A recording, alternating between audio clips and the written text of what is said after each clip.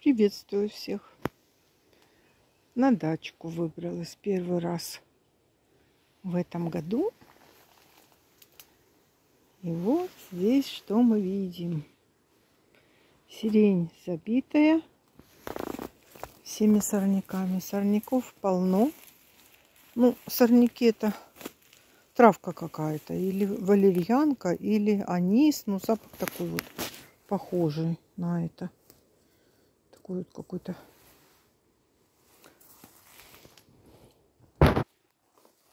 Напоминает. Напоминает анис. Ну, надо посмотреть в этом справочнике. Зверобоя полно. Стоит себе гордый такой. Так, вот это у нас липа. Уже распустилась, но еще пока не цветет.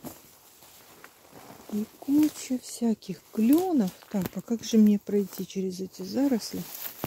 Ой, если я здесь проберусь. Так, потому что здесь... Ага, это абрикоса, но она... Что-то она жиденько так выпускает.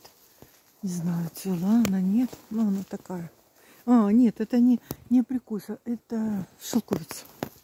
Шелковица. А вот сирень, мы добрались. Сирень начинает цвести, но она такая. Никакая не декоративная, никакая не сортовая. Такая дикенькая здесь растет.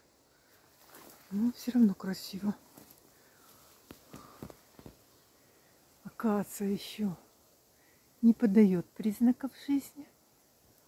Но, видно, уже готовится. А, нет, там уже распускаются какие-то маленькие-маленькие листочки. Так, что здесь? Здесь какой-то терновник растет. Ну, в общем, вы видите, да, это валерьяна или этот анис. Он заполонил здесь все. Ну, кстати, мне нравится вот этот запах. Не всегда такое успокоение, когда он цветет.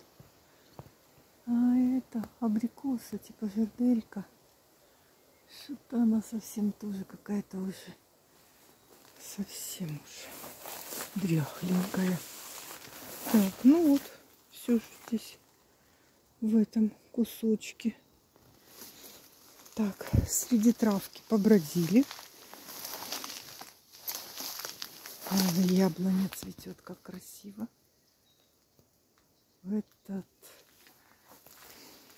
голден или ананасовое яблоко. Ну, в общем, что такое желтенькое, такое вкусное. Но его как-то мало бывает. Так. Ну, всякие букашки. Комар на комаре еще летят вместе. Ну, в общем, весна. О, сирень. Вот так. Какая она красивая. Пахнет. Запаха пока не ощущается такой сильный. В общем, вот так он здесь тоже шелковица. Ну, как-то ее так быстро, как-то вот так она опадает как-то. Тоже не сортовая какая-то дикая, какая-то, может быть, какая-то птичка занесла и выросла.